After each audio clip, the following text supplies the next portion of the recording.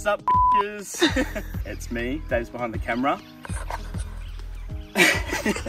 And we're doing a flood crossing. So we're using 4mm cable and a D6 gripple to run as the top of our netting, and then we're just using 105 blue netting as our infill.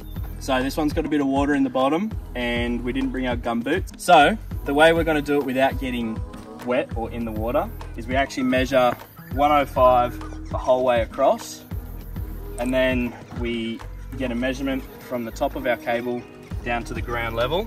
So say that's 1.5 meters. We'll then add 2 meters, and that'll be enough to lay on the ground, where if it lifts up, it's not going to be enough for, you know, your stock to get through it, kind of thing. So then we measure that the whole way across, and then where it's across the water, we can't measure our distance, so we just get the 2 sides on either end and do the same measurement across the middle. And then we're going to use our guillotine to cut out our netting. So we've marked out 1 meter spacings just to make it a little bit more efficient, so we don't have to measure each time. Got our netting loaded in, ready to go. Basically we'll wind it out, lift it up and then drop it, and it forms as a guillotine. So we'll actually do all the work on the bank here and then pull it across with a rope, so that you never actually have to get down in the gully at all. So our first measurement from the other end is 3.4 meters. So it's 1.4 to the ground and then an extra 2, which will be the part that lays on the ground. So we run out our netting. 3.4, our guillotine. And we've got our first run. So we'll go wrap it onto the cable, clip it on sort of loose enough that you can still slide it across, but tight that it's not going anywhere.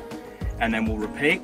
We'll tie a strap on to one edge and then be able to pull it across from the other side, length by length. I'm pulling on the rope, Dave's just holding it up over that tree stump. Ideally, we would have chopped that tree stump off before we started.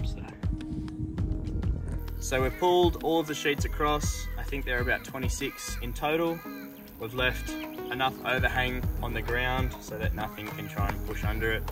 We've chucked some big rocks on the parts where it sort of wants to lift up for a little bit, just to let it settle, and then a couple of pins.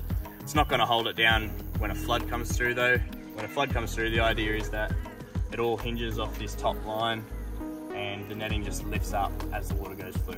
Obviously occasionally, you know, you'll get logs or something come through with pieces that stick up through and sort of catch a little bit, but this is another good way to do a gully. You can do the same sort of thing with rubber, or you know, you see the old ones with tin. So we'll show you how you can also do another gully that's sort of shallower but longer. So with the horizontal sheets, we do it very similar. We just overlap them a little bit and then pop as many clips as we can in to keep it strong, because once the flood rips through, it's going to want to pull those apart. So we clip them all the way across, close spacings together to make it as strong as possible. But the idea is that it'll just lift up with the flood, which this one shouldn't get that much water through it, but you never know. This is our last crossing. It's another really big one. You can see it's very sturdy and hard to lift up. So yeah, it's just another example. There's heaps of different ways to do them, but these work really well for us, so cool.